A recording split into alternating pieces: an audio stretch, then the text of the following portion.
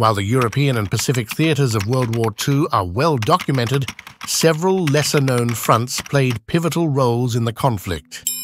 North Africa, for instance, saw fierce battles between the Axis, primarily Germany and Italy, and the Allies, led by the United Kingdom and later the United States. The North African campaign, which began in 1940, included famous battles like El Alamein, which took place in Egypt and contributed to the Allies' overall strategy as it stopped the Axis from going further to Egypt. The control of North Africa was essential for securing vital shipping routes and resources in the Mediterranean. The Arctic front as well involved the Soviet Union, which fought against Finnish and German forces. The Northern Fleet of the Soviet Navy played a vital role in escorting Arctic convoys, ensuring the delivery of supplies and equipment from Western allies. The Mediterranean front, including campaigns in Italy, Greece, and the Balkans, also impacted the broader war effort and helped set the stage for the Allied invasion of southern Europe. The participation of women in combat roles during World War II is an often overlooked aspect of the conflict. In the Soviet Union, women played an instrumental role in the war effort.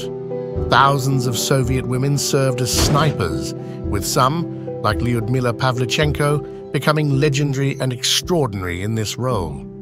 Women also served as tank drivers, combat pilots like Maria Dolina, and in various support roles. Their contributions challenged traditional gender roles and demonstrated the determination and commitment of women in the face of adversity. The Battle of Madagascar in 1942 is a lesser-known episode of World War II. It involved British forces launching Operation Ironclad, a covert operation aimed at seizing the island of Madagascar from Vichy, France. The strategic importance of Madagascar lay in controlling crucial shipping routes in the Indian Ocean and preventing its use as a base for Axis naval operations.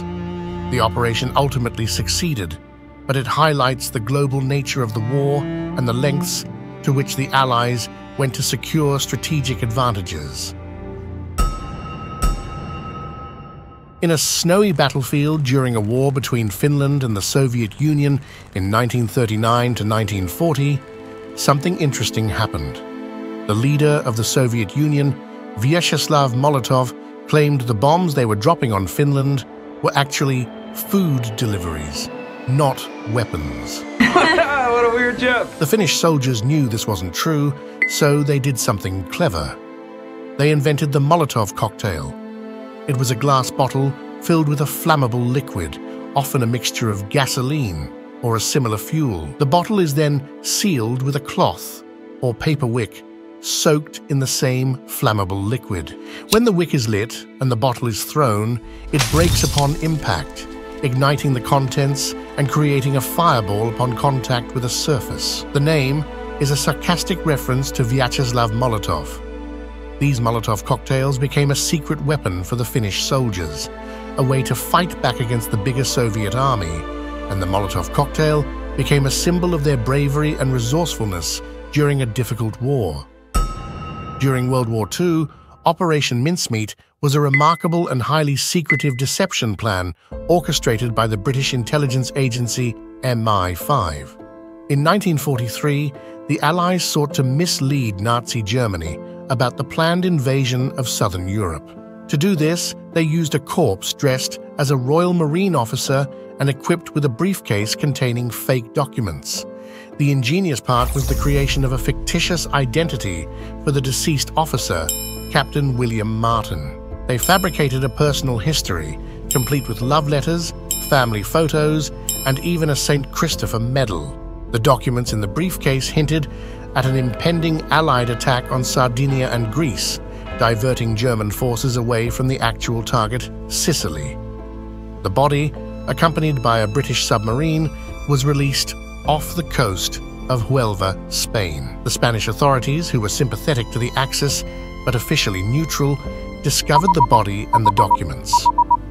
The Germans, convinced by the elaborate ruse, moved troops away from Sicily, which allowed the Allies to secure the island with minimal resistance during the Operation Husky landings in July 1943. Operation Mincemeat got its name because it involved mixing fake information, made-up identities, and phony documents to trick the enemy.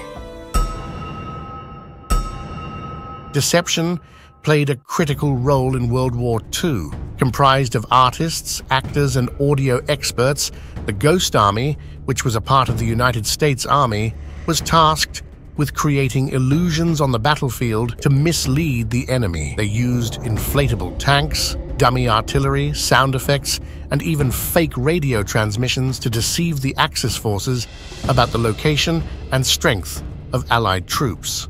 Their work contributed to the success of various Allied operations by confusing and diverting enemy resources. In the midst of World War II, Japan devised a highly unconventional and secret plan known as Fugo. This plan involved the launch of over 9,000 balloon bombs, resembling innocent-looking balloons aimed at reaching North America. These balloons had inside of them explosive devices that could cause a lot of damage. The aim was to spread fear on the US West Coast. However, the success of these balloon bombs was limited. Most of them failed to reach their intended targets, drifting off course or landing in remote areas where they caused minimal harm. Yet, there was one heartbreaking exception. In 1945, a tragic incident unfolded in Oregon. A Fugo balloon ignited a devastating fire, leading to the deaths of a pregnant woman and 5 innocent children. The sinking of the German ship Wilhelm Gustloff in January 1945 remains a little-known tragedy.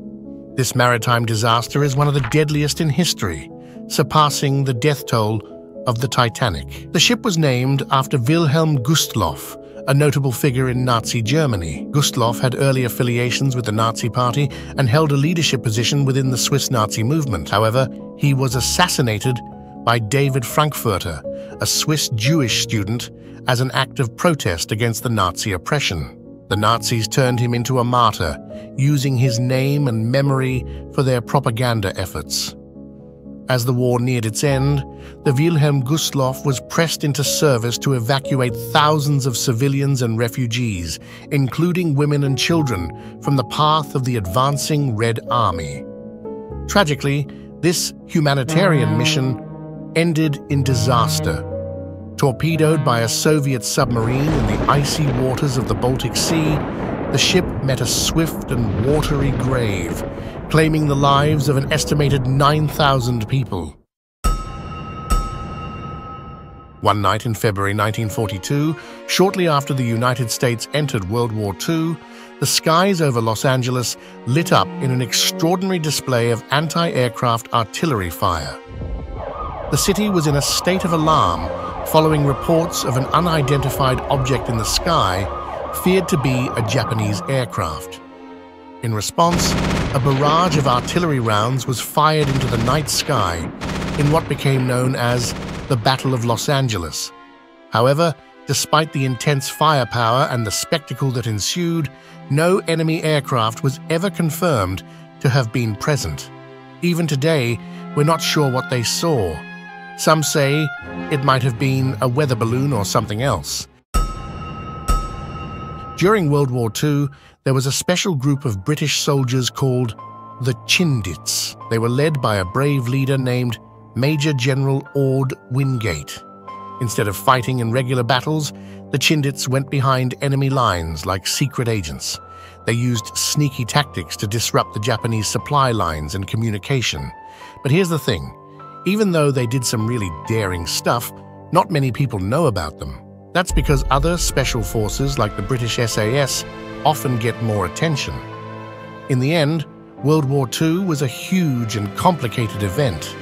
These lesser-known stories show us that it had many different parts and heroes who did amazing things. They remind us that there's more to the war than what we usually hear about, and they help us understand how it affected people all around the world.